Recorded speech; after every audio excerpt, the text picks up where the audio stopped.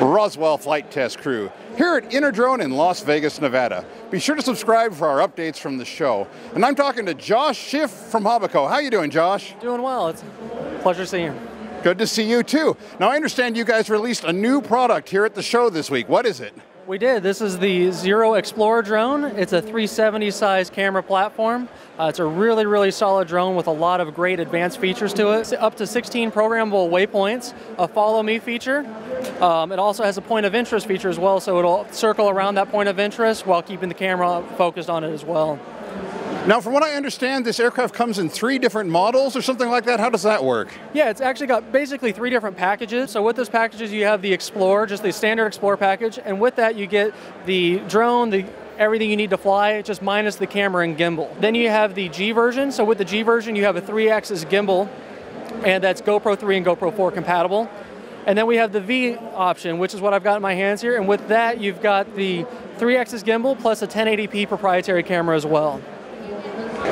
All right, now I've got the radio for the Xiro here, and it looks like a pretty nice piece of gear, really sleek. Do you want to tell me about it? Yeah, absolutely. It's one of the biggest things when I first got to experience the Xiro drone. It was just the effort, and you could see they really thought about the quality in the radio. You can see they didn't leave any details behind. So the biggest thing is just the feel. It's got a substantial weight to it, so you really feel like you're holding something, which is nice. And also the gimbals are really silky smooth. So again, they actually thought about the radio. It's not an afterthought where you can see that in some of the products. So some of the cool features on it, it's got indication LEDs here, so it'll tell you like the battery of the radio itself to let you know that you're in good shape there. GPS, so it'll let you know red or green if you've got GPS signal. Connection with the drone, which is obviously always important, and then your Wi-Fi connection as well. Slightly above that, you've got the 3 different buttons. So the first one here is the auto land and auto takeoff feature. So you can press that button and the Xiro will automatically take off and go to a hover. You depress that button, fly around, and when you're ready to land, just hit that button again, and it will automatically land at the spot it is at that point. If you want, you can hit the home button, which will actually fly it back to the place that the ESCs were armed, and it'll land at that point.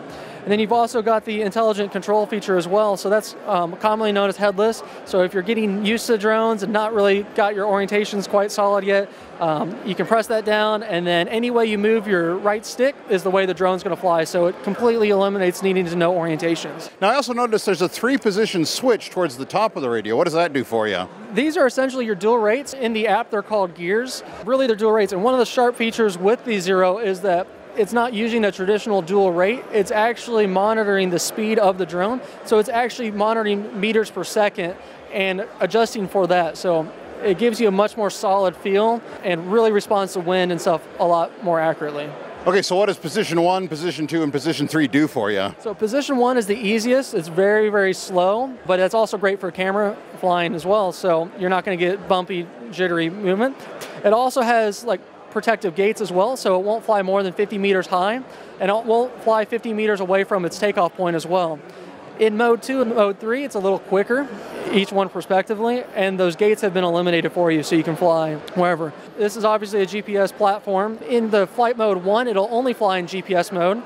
If you want to fly without the GPS, in mode 2 and mode 3, you have that ability. Got it, got it. Now, do you know what these are going to be selling for? Standard Explorers, we're projecting to be at $499, and again, that's without the camera or the gimbal. The G version, which is a 3-axis gimbal, that's GoPro 3 and GoPro 4 compatible, we're projecting at $699, and then the V version with the 1080p camera and 3-axis gimbal, we're projecting at $799. And then when do you expect this to be available for people to buy? We're hoping for mid-October to late October. Outstanding. Now, of course, the most important question, can Techenstein take this thing in the cage and fly it? We're going to find out. All right. So I want to point a couple things out with the radio because I'm going to fly it in a second here. This is nice. It has these little grippy pieces here, so it has a nice feel in the hands. And they put the power switch below this metal piece here so it can't be hit, and it is metal. And my favorite feature is this. It's for a cell phone. So it hides completely inside the radio. You can tilt it and you can position it. It's very nice. And of course, on the back here, this is a range extender for your cell phone because your cell phone's not expected to go as long as the aircraft is far range-wise. So that is basically retransmit your signal. It's very cool. So I like this feature. That's my favorite, actually. This little. So let's go flying. Okay, so about to take off this little aircraft here, this kind of small but suitable cage. So to arm, just roll sticks down, armed, and throttle up. Requires a bit more throttle to get in the air than I thought it would. Go up. There we are. That's better. It responds a little different than I was thinking. I was thinking Phantom, but it's a little quicker. The yaw authority on level 2, which I'm currently at, is very, very weak. It doesn't want to turn very fast, but it might make a very nice, smooth pirouette, perhaps. It has a lot of movement, though. I'm surprised. So it flies pretty good. I wish the cage were bigger, though, as I can't really show what I can do with the aircraft in an area so small, but it's snappy. I will give it that. Oh, I just got some haptic feedback on the radio. And the camera here looks good. The gimbal is holding the camera perfectly steady. I'm watching it right now, and nothing. That's nice.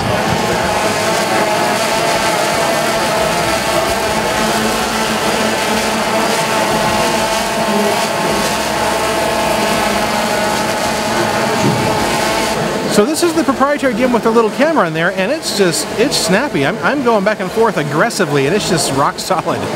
That's quite nice, actually. This is a nice little aircraft. I rather enjoy it, actually.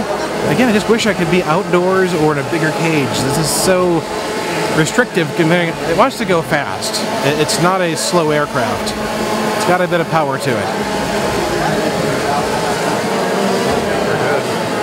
And they say landing is very easy. It's such a small, spindly aircraft. Let's take a look. Okay, and landing. Let's go straight down on the ground and throttle down, power off. Perfect. That's how that works. This is fun. This is a fun little aircraft. I rather enjoy flying it, actually.